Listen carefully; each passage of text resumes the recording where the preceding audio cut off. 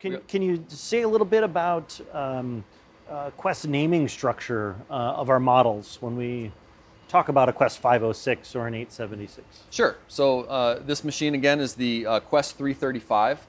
So you want to look at the last number in line, the suffix. So this is part of the 5 series. It's the highest part of the 5 series, the high end. So we've got the 105, 155, 165, 205, 225, and now the 335. So those are all called the 5 series. Those are the 5 series. These are really the central part of our lineup. It's our most popular by volume, number of units sold.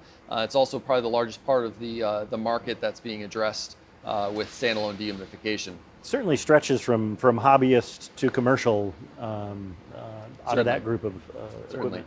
You also have our 10 series, which today is comprised of the Quest 110, the Quest 150, and the Quest 70. These are more entry-level machines. They're a little smaller in scale. These are better for hobbyists and then up to someone moving into more of a semi-pro kind of an application. And then finally our 6 series. It's the high end of our model line for the capacities. They use the multi-coil structures, and these get into the 506, 876, and then some future models where we're looking to expand the number of the amount of water that we can draw from the air in a day. So some of those things, 5 series, 10 series, 6 series, I mean, that helps people understand, what product grouping we might be talking about. That number also correlates to a capacity of a piece of equipment. Can you just Sure. give us a little bit about how that's measured? The 10 series is going to be on the smaller end. As I mentioned, it's the 70, the 110, and the 150. That is the number of pints of water that we can pull from the air in a day at the conditions of 80 degrees Fahrenheit and 60% humidity. It's an industry standard, so that's what we cite when we talk about the naming convention. But one of the benefits of the multi-coil and the LGR machines is that we have a wide operating range. So just because we rate them at 80-60 does not mean it's the only condition at which they work. The 5 series spans from 105 pints all the way up to 335 pints now. And then the 6 series goes from our 500 pint machine up to our 900 pint. Then we have some portables in there. But for the most part, we are going from 70 pints per day up to nearly 1,000 pints per day with our refrigerant-based dehumidifiers.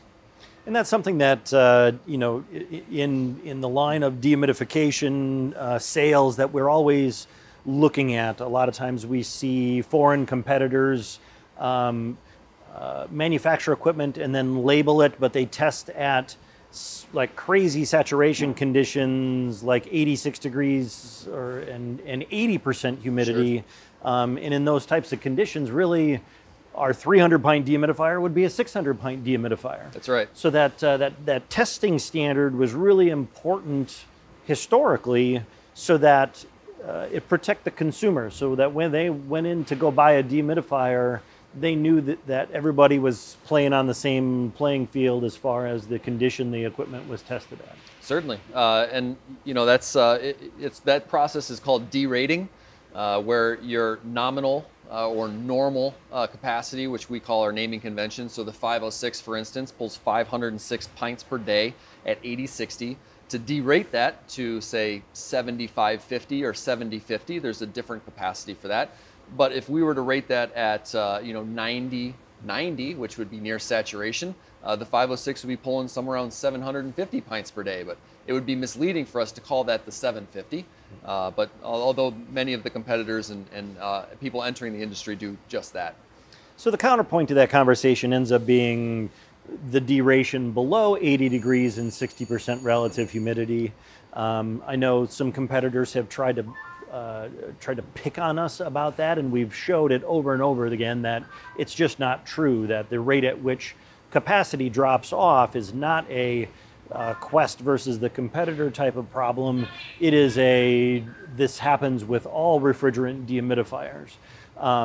It's one of the things that as you speak to your regional salespeople, that as we find very cold or very dry conditions, we will put forward calculations to make sure that you've got the right fit for something like a drying room condition where you might be running 60 degrees and 60% relative humidity, to make sure that you've got the correct size equipment for that application.